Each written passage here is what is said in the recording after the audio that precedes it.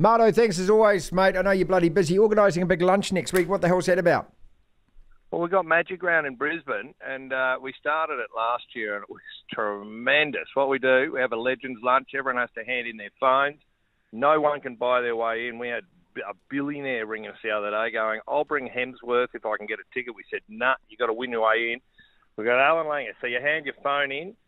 It's pre-Magic Round, so the whole of the rugby league universe is in Brisbane next weekend. We've got Alan Langer, Wendell Saylor, Gordon Tallis and Billy Moore telling stories that have never been heard before. No holds barred, no knockout blows, anything goes. There'll be nudity, there'll be Alan Langer in his underpants on the table. Brilliant. There'll be everything. So that's why I'm slightly late. I can't, the great thing about this is the first thing you said is, hand your cell phone in so none of you twats can film this and then send it out and somebody can get upset about something they weren't even there to be upset about. Thank you. That's exactly what's going to go on. Anything could happen. And last year, I can't talk about it. I keep on saying, can we tell? No, you can't tell that story on air. So it's stuff that will never be heard again or since, before, ever again. It's stuff that could get you into court with the woke warriors if it ever got heard. And so we're carrying on. But these are just stories. These are just stupid old men telling stupid old men stories. That's correct. That is absolutely correct. But don't you want to know what really happened? No one can tell these stories anymore. No. So we went, let's get something where it's all just hearsay. If anyone wants to repeat a story, that didn't happen. No, they didn't happen. No, you didn't say that. No, you're just exaggerating, mate. You're adding a bit onto that. No. So very exciting.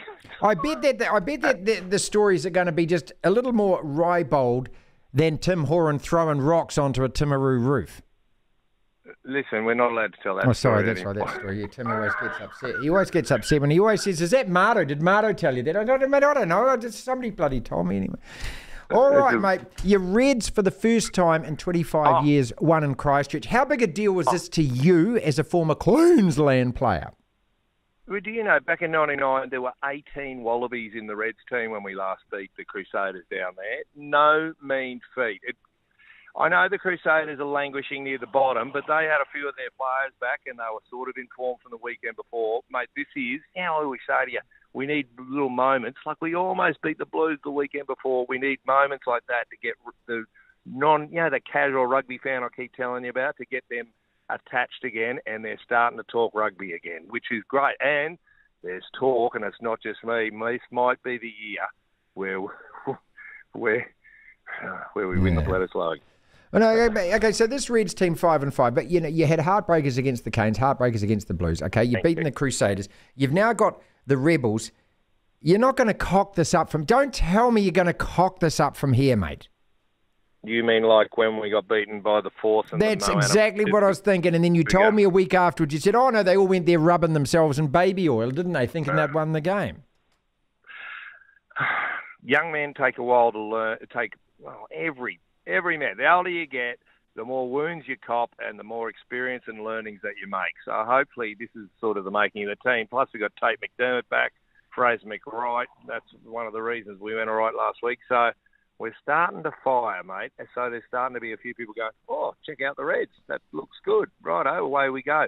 Bit of hope in Australian rugby. And Australian rugby teams are starting to beat you guys. So it gives us hope, especially when we get the Trojan horse Joe Smith in as Wallabies coach.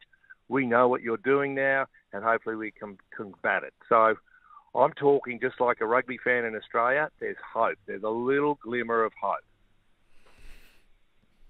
Listen to that, ladies and gentlemen. That's pathetic, isn't it? That's pathetic. Really? That's all you got, mate? You can tell me that you got big, bustling front row forwards. You got line-out jumpers. You got a first five. You've got hope. Oh, sorry, I'm looking down the team sheet. Where's he playing?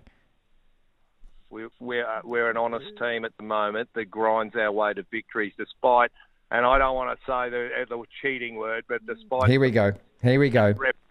When Jeff Wilson claims that doesn't look like a try by the Crusaders, I'm sorry.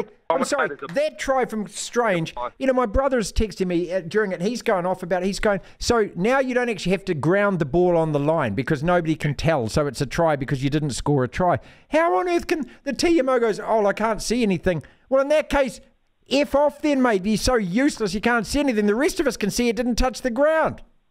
Thank you. Well, why have we got him? And it's the same thing. It's not just rugby union. You know who's trying to become rugby union? Rugby league. And Gus Gill was right. It's becoming a stupid game. It used to be, oh, is that fifth tackle? Oh, we better kick it. And now they try to introduce all these other little rules. They're trying to become rugby union. They're idiots. I know. And now they've got the cuddle tackle and the obstruction rule, which is just ridiculous. All right, here we go. Knock, knock. Who's there? The Broncos' chances of winning it all. The Broncos' chances of winning it all at all. Who?